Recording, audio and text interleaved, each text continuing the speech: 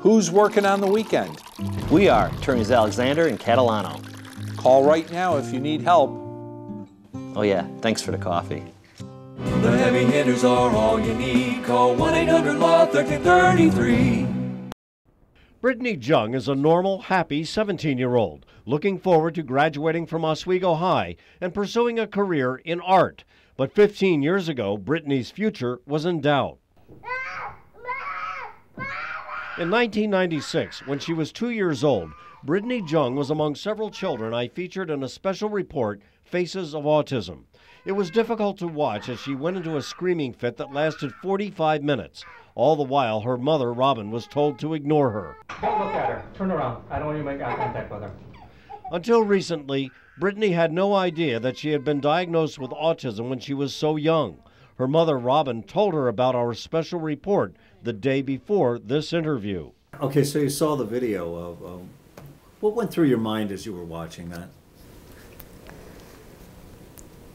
I don't know, I couldn't believe I acted like that. I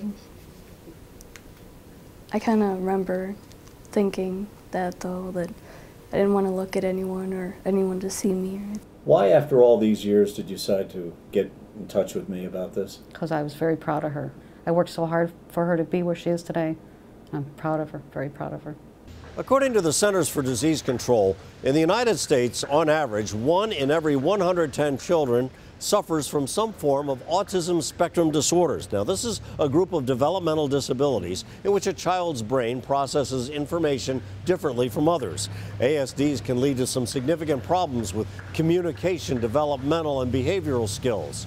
So most experts agree that the earlier a child receives treatment, the better.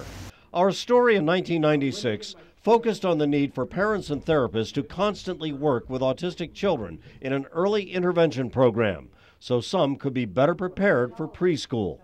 It took 8 hours a day every day, Saturdays, 7 days a week, 8 hours a day. Constantly working with her? Well, not constantly, 2 hours in intervals, 2 hours here, play, have a good time, 2 hours again, and then the county would come in, or the nurse or the doctor or the teacher would come in, work with her for 2 hours. And then I would finish up the day with her.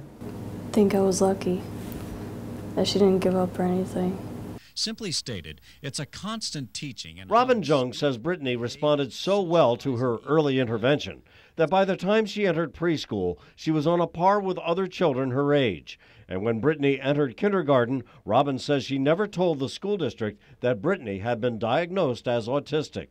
You tell the school, then the teachers will treat you different. Around the water cooler, hey, did you hear Brittany was autistic? Do you know other kids that are autistic? Yeah, some kids in my school. Did you ever think that you could have been one of them? I think that a lot, yeah.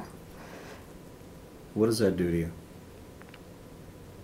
It's kind of scary, but just because of how the people treat them. Brittany Jung is a success story about early intervention with autism. Not every child would respond to treatment the way she has. New at 6, we'll talk to the professionals who worked with her 15 years ago. Jim Kenyon reporting.